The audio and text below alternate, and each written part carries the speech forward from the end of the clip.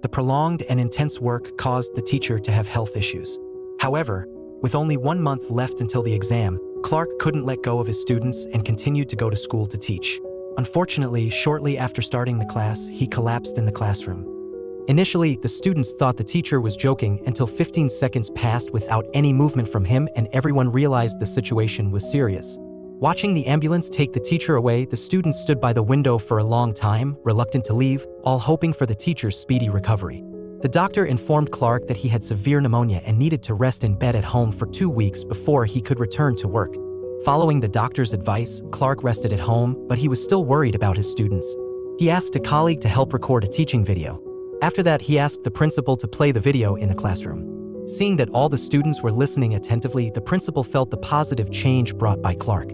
However, in the 2 weeks that Clark was absent, most students' grades had declined, resulting in poor performance in the practice exams.